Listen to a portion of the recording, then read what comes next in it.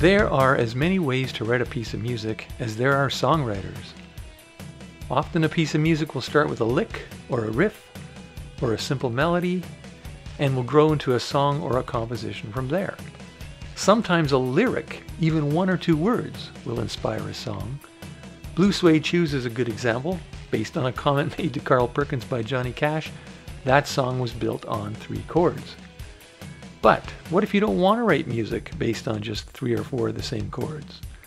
The challenge is there are hundreds. Just going through them all on a piano keyboard would take days. So I built a database of interesting chords, combinations of notes I would never think of combining. Here's an example of a progression of jazz and classical chords using a string section in different keys and positioning.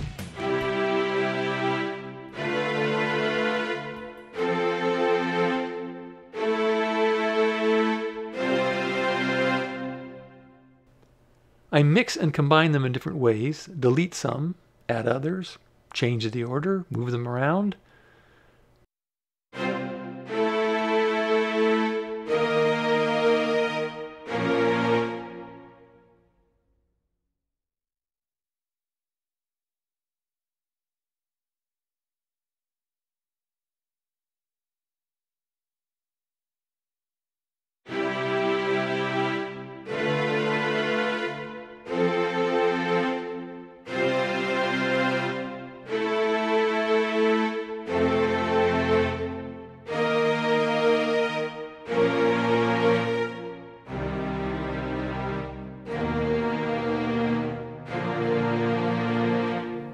Of course, the challenge now is to find a melody that fits this chord progression. How did I do?